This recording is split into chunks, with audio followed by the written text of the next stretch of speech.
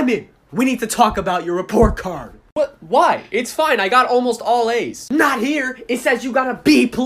What's wrong with the B+? That's normal. In Spanish.